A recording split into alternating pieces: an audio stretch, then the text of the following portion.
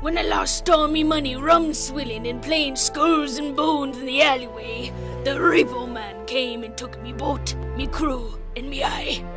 I drowned me sorrows in the Agatha Christie and decided, with the help of my trusty first mate, Cubby, to become Captain Barbarossa, Private Eye, Pirate Investigator. Hello and welcome to the latest mystery to be solved on Private Eye. 3 weeks ago, I got a mysterious electronic message in a bottle to come here to Hellman University. We've been called here to solve the case of the missing anchor, and we've come to make this mystery. Walk the plank. Oh, Guppy, stop. I lost one of my flippy floppies. Since the anchor's theft in 1979, the campus has been in an uproar. Riots have been caused. Guppy, you're gonna have to spot me. I can't sleep. Ah! What's that sound? Have we found El Dorado? Arr, Guppy, we be having our first suspect. Go get her. Let's get her. Hello, miss. You be knowing anything about no anchors, would you? Eh? Your shirt says otherwise.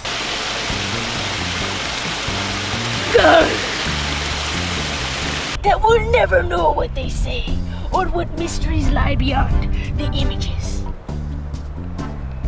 Barbara, can you read? No, Cubby, I can't read. Marm never taught me to read. Marm only taught Craig to read. Craig! No, Barbara! No, you can't have that book! No, Barbara! No, you can't go to pirate school! I'm not paying for that crap! We're here by the information plant. It's creepy, but there's nothing that Captain Barbarossa fears.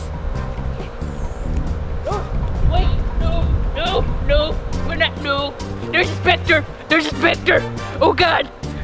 I hate being keel-hauled by a mystery. Was there anything that makes you feel better? The only thing that makes me feel like a Jolly Roger other than a good pillage and a shanking is one thing.